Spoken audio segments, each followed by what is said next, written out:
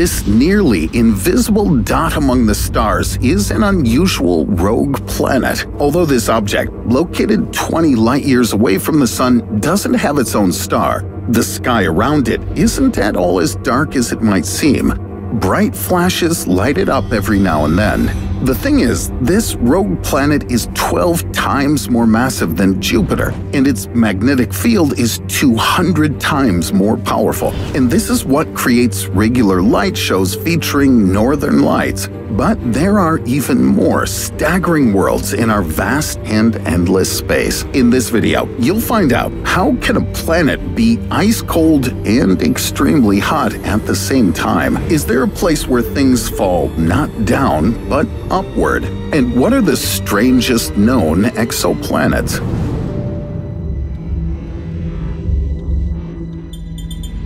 In which of the worlds could you take the coolest photos? Just 57 light-years away from Earth, there's a gas giant called GJ504b. We'll call it the cherry bomb. Planets like that are usually yellow-brown like Jupiter or orange like Saturn, but this one is very young and bright pink thanks to its heat.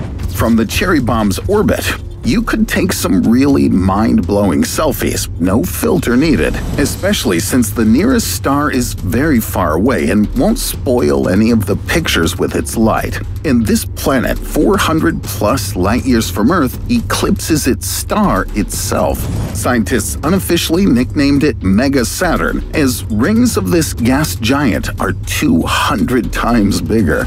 Their radius is half the distance between the Earth and the Sun. You'll need more than 2 years to fly around its outer ring, even if you have the fastest of rockets. What a terrific view, though. There's another exoplanet situated 320 light-years away from us, and this is where we can find the most unique scenery. It orbits in a system consisting of 3 stars. When one goes down, the other 2 rise, and vice versa. If you think your working day is too long, you should know that here you may have to wait for nighttime for more than 100 years. So far, I've told you only about gas giants, but rocky worlds can be much more interesting. Where do we find exoplanets with the most unusual surfaces?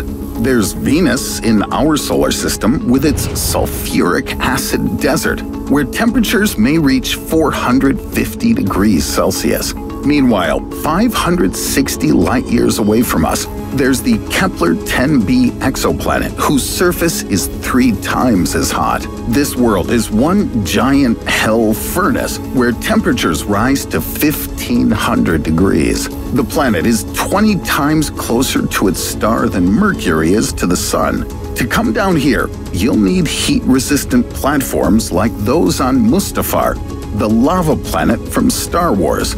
And if you don't want to get burned like Anakin Skywalker, be sure to take the high ground. But have you heard about the planet of contrasts? Very close to Earth, 20 light-years away, Gliese 581c constantly looks at its red dwarf star with only one of its sides. And although the planet's situated in the habitable zone, just like ours, there's some blazing inferno happening on its surface. If you land on the light side, you'll find yourself in the middle of a scorching desert similar to Venus, where constant storms rage on and on. But having moved to the dark side to cool off as soon as possible, you'd immediately get frozen to the core. In this place, more or less tolerable conditions can be found only in a thin strip of land between the 2 hemispheres. But what if I tell you that the surface can be both hot and cold simultaneously? 33 light-years away from Earth, there lies the planet of burning ice. You may come down to its ground only if you have a heat-resistant spacesuit, and you'll be greeted by icy plains, which temperature exceeds 500 degrees Celsius. In heat like that, even lead will melt, but water is solid here. How come? The answer is the crushing gravity and enormous pressure. So even a tourist clad in a heat-resistant spacesuit will break their legs here. But don't worry. We have a special indestructible suit that can withstand just about anything, and we certainly can't go further without it. I mean to the planets with the most extreme weather conditions. Here on Earth, we have rains, snowfall, hail. At worst, precipitations might take the form of fish or toads. But it doesn't rain on the planet located as far as 65 light-years from Earth. It glasses. In the atmosphere of this gas giant, there's a lot of silicates, translucent blue stones. Under the influence of the heat produced by the nearby star, they evaporate and form clouds. Subsequently, they produce precipitation that falls down like blue glass. Sounds like a beautiful sight to see. But I forgot to tell you that because of the mighty wind reaching 2.5 kilometers per second, the glass falls to the ground horizontally and cuts and sweeps away everything it meets. For that reason, astronomers called this place the Slasher Planet. And HAT P7b planet, which is 1,000 light-years away, is the Sapphire Slasher. There are no shards of glass, but real jewels soaring in its heated atmosphere. These aluminum oxide clusters are, in fact, rubies and sapphires. But the weather is not only about precipitation. On Earth, there are sea tides caused by the moon. In a star system situated 1,200 light-years away from Earth, tides occurring there are the most destructive. Every 3 months, a gas giant, Kepler 36c, passes so close to the rocky planet Kepler 36b that it triggers powerful earthquakes and volcanic eruptions on the latter. But most of all, planets are influenced by their stars, and sometimes this influence is genuinely astounding. What worlds up there have the most unusual and extreme interstellar weather?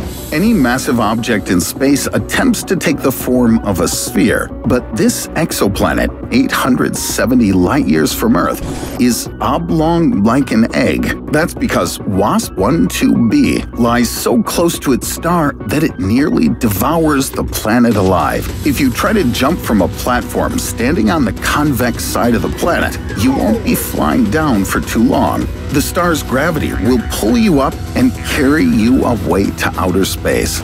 Scientists have estimated that the mass that the egg planet loses every second equals the weight of 1,000 great Egyptian pyramids. In 10 million years, the gas giant will be gobbled up completely. Now, this is a tiny planet located more than 2,000 light-years away from us, and it looks like it has a serene life. But this star that dims in the sky is actually the undead. This celestial cadaver is a powerful pulsar that showers the planet with storms of radiation and X-rays. Compared to this world, the molten reactor in Chernobyl is a little piece of paradise. Only spirits of the dead could possibly survive here. That's why astronomers call this planet poltergeist. Even a super spacesuit won't protect you from radiation poisoning, so you'll have to get some treatment after this tour. Fortunately, on the planet Kepler 438b, located almost 500 light-years away from Earth, you'll feel right at home, as this is, in fact, another Earth. And this planet is the most extraordinary of them all, because a world that can provide suitable conditions for a human or any other life is quite a rarity in the universe.